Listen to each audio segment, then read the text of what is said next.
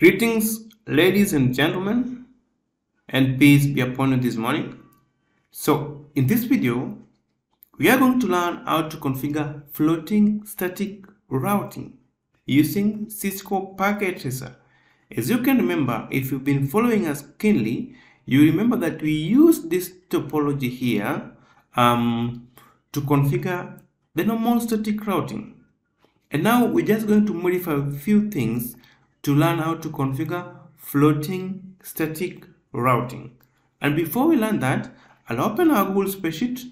I'll let you know that today we're doing number 9 part 2, floating routing. So what's floating routes or floating routing? Well, floating routing is a type of static routing, but it's a type of static routing that acts as the backup path, the backup route. So whenever the primary path fails, the secondary path will pick up. So floating route is normally used as a backup route. Okay, it can use together with the static route or a dynamic routing protocols. Okay, you can use floating route to, with OSPF, RIP, EIGRP, etc. Okay, so without any further ado, I'll open our notepad and let you know the step that we're going to follow to achieve this objective. We're just going to the continuation. We're going to use the same diagram that we used in our previous video. So if not watch the video, kindly do it first before you come to this one, because you missed a lot. Kindly, I will leave a link on the description part of the video. Click on the link and watch the first video first before you come to this video. Okay, all right.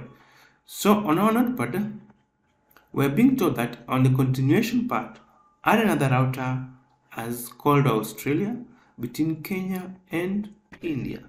So we have this router here. Okay, all right. So I'll just connect them very fast, save time. Remember always to use 2911 router. Okay, so if you analyze this diagram clearly, you can see there are two paths from Kenya to India. We can use a path through England, Pakistan to India, and a path through Australia to India directly. Okay, so we want a scenario whereby when one path fails, when this primary path fails, this will be our backup. Floating static routing. Very simple, very important. Backup routes. Okay, backup routes. Okay, all right.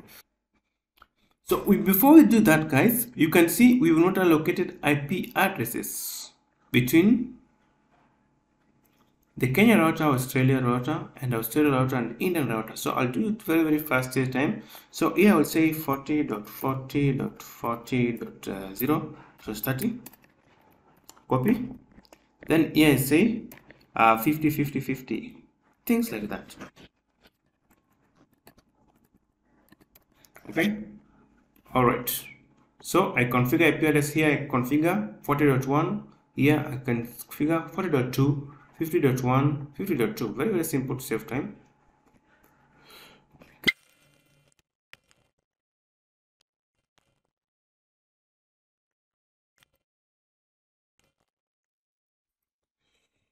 Okay, so I've configured IP addresses between Kenya, Australia, and India routers. So we can begin configuring forward and backward floating static routes from Kenya to India. So very simple. We just go to this router here. Exit. So we want our secondary path to be this one. Okay, so the primary path was that one. So whenever the primary path fails, we want the secondary path to pick up. Sorry. Okay, so that's why we have to configure floating static routes following Australia path. So I just click on this router and just say IP route.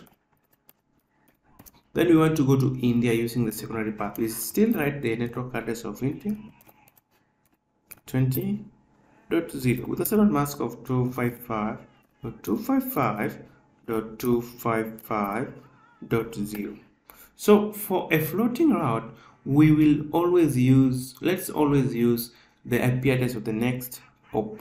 Okay, so we use IP from when you're configuring static route here, we use IP address of this one as the next hop. Okay, so gig 00 is having 40.40.42.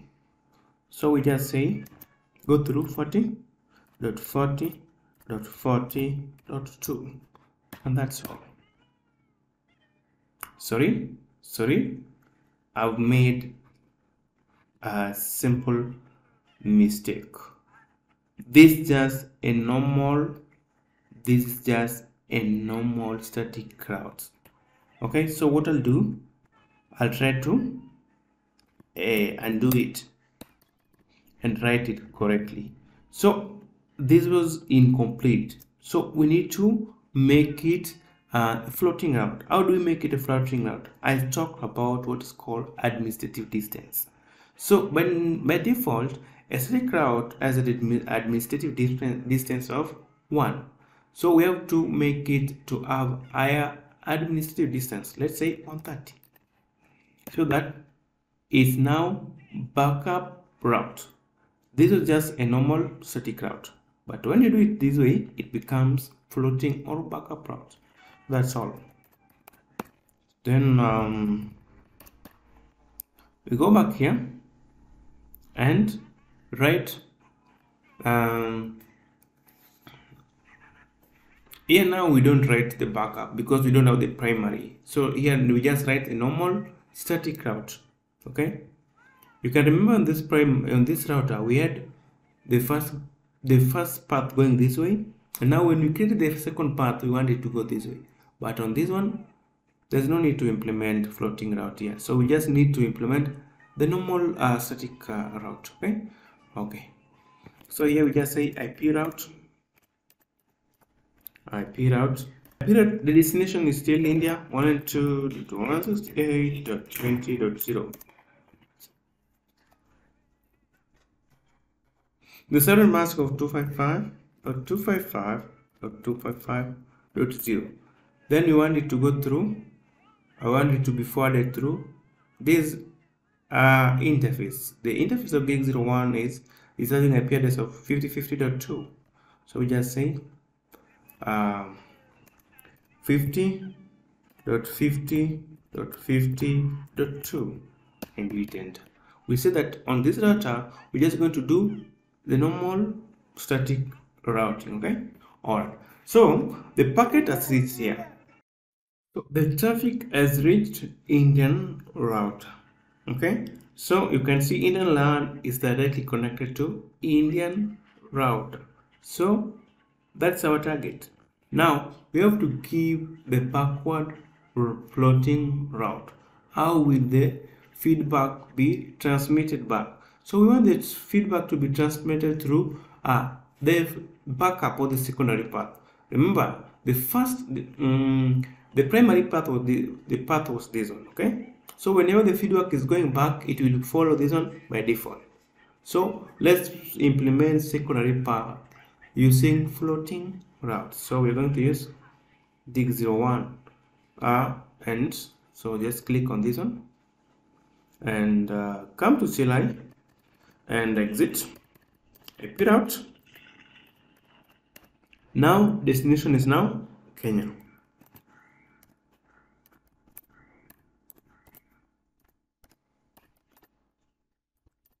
Total mask of 255.0.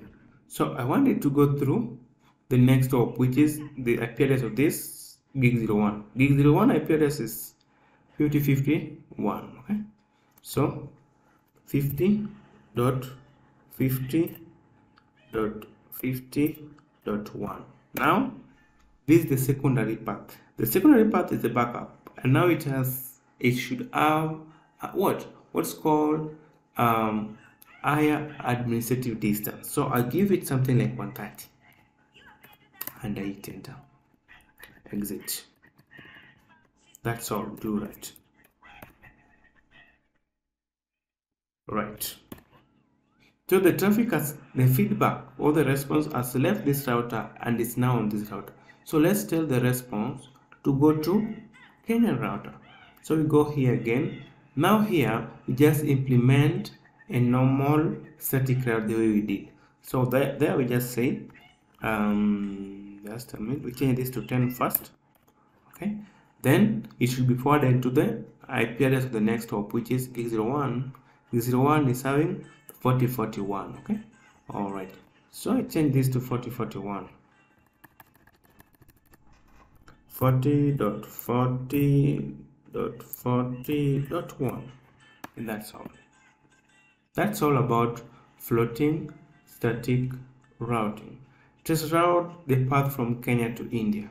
Okay, so I'm going to try to trace route all what's called determine the path through the packet will follow from Kenya to India. I want to know whether it will follow this way or this way. So I just go to this router here, this computer, and I trace route to 2030.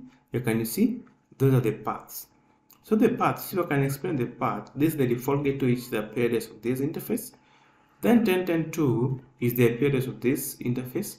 Then 2022 is the IP address of this interface.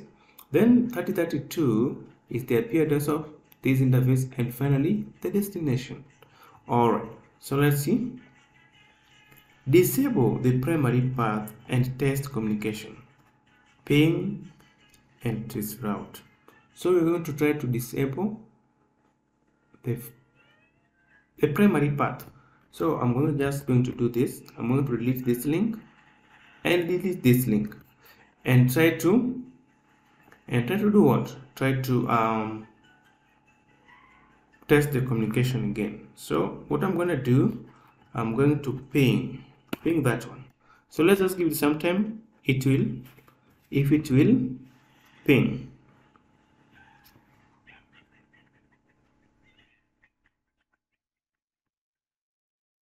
Good. So you can see our backup is working perfectly fine. You could see our primary link was down. So the backup as link as picked. So let's try to trace route again. Trace route. So you can see. So let's just do it. This is the default gateway, the IP address of this route. Okay. Then 4042 is the IP address of this interface. Then 5052 is the IP address of this interface, and finally the destination. Okay, all right. So if you can just return back the links very fast, okay, and try to trace out again. I want to trace out again. Let's just give it some time now. There's changes, so it has to synchronize. You can see the paths have now changed. Very simple, guys. I believe this video has really helped now to configure floating or backup static routes using Cisco Packet Tracer. Thank you so much, guys. When we meet next, we're going to handle the last part of number 9, which is default routing. So please subscribe to this channel, like this video, share with friends, and write a comment below. Bye and see you again in the next class. Thank you.